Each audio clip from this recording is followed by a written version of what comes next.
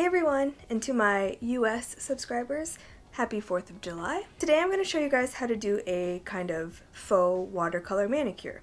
The theme that I'm doing today is patriotic, but also the US women's team is going to be playing in the finals for the World Cup on Sunday, so I'm making this manicure last until then at least, because I fully plan on cheering those ladies on. This is a pretty easy technique. I can't believe I don't use it more often. It looks really cool.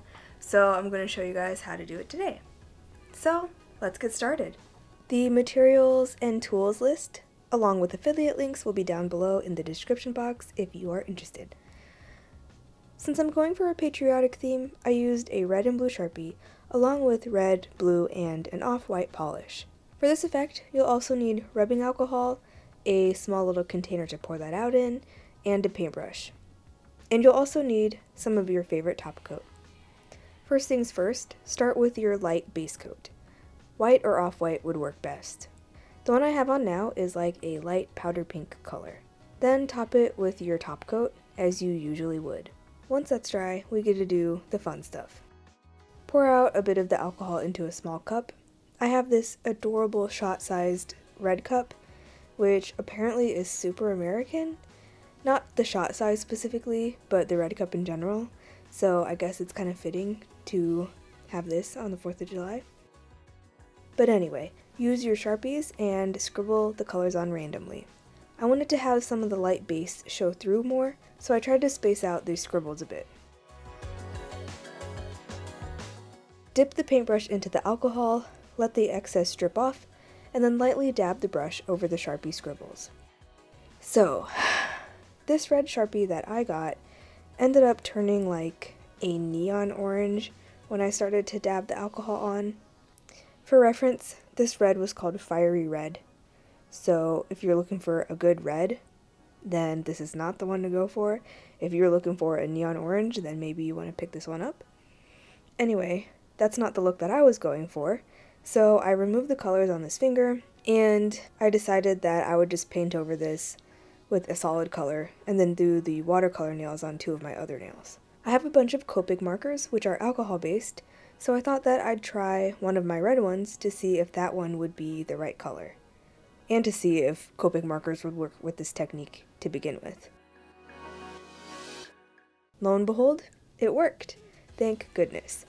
Anyway, back to the tutorial. If you're using colors that are really different, I'd suggest working on one color first, cleaning off the brush in the alcohol, and then working on the other color, and so on and so forth, depending on the amount of colors that you're doing. My brush was more of an angled square type shape, so I was able to work with one color on one side, and then flip it over and work on the other color with the other side.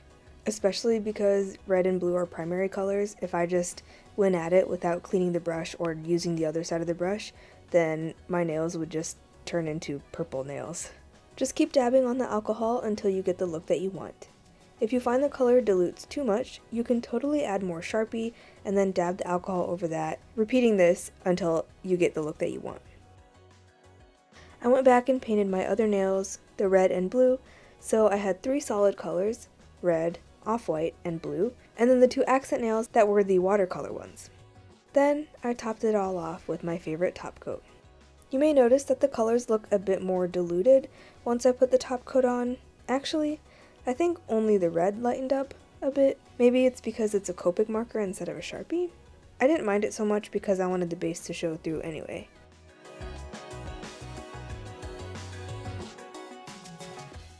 I did my other hand. I wanted all my nails to be in random order, so that's what I did. And once the top coat is dry, they're done. I love this technique.